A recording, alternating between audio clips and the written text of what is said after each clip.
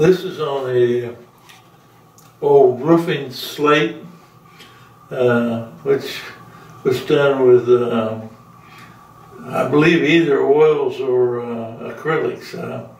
I'm not sure. Probably oils from the time I started this. I started with oils, and it turned out all right, I think. But I was just telling Gary that I prefer when I have something to go by, a photograph I've taken, or a real place where I can see how it really is, rather than what I'm trying to make it look like.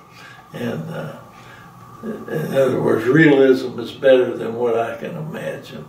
And I like to try to come up to the realistic thing. But all in all, it's a good painting, I think.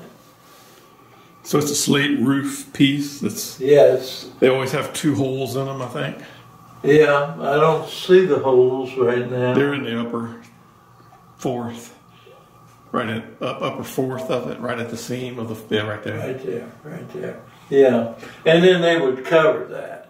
The next slate would be over it, and that's another item that's gone by the wayside. Mostly, I imagine there are some people that demand a slate roof if they can afford it, but in California they use a lot of tiles and things like that, which comes close to the same end result, I guess. Mm-hmm.